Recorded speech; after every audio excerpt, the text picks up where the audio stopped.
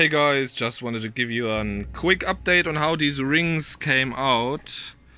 We're talking about that stuff right here, yes? The Plague Doctor and the skull, or the Cardinal skull.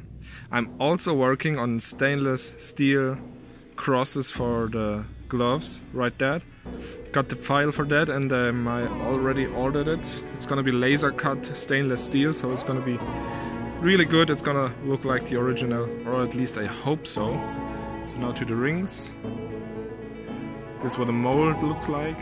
Sprayed them with chrome paint and painted the black details.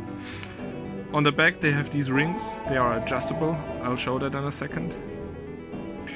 They're not 100% accurate. I think that one is pretty good. And the only thing that's not really accurate is that the head has a fold here, which on some photos it doesn't have one, like here. But I saw the pic from the maker and it looked like it had a fold on the back, so I did that.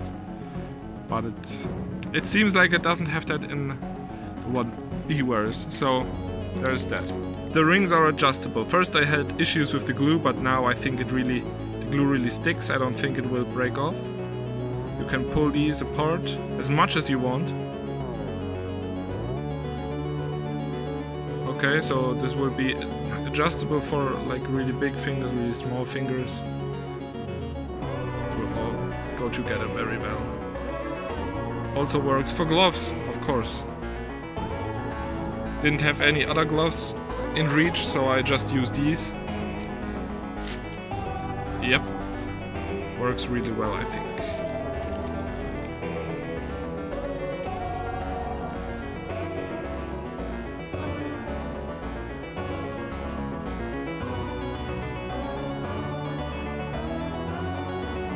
They are up for pre-order.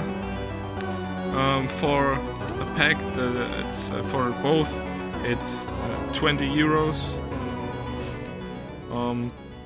Yeah, you may want to convert that to your money, but it's 20 euros plus shipping. Yeah, you can even order them without the ring. If you have something better, like a better ring, you could glue it to. Yeah, I think that's it. That's about it. I think I nailed them kinda good. And thank you for watching, and I hope you order some rings from me.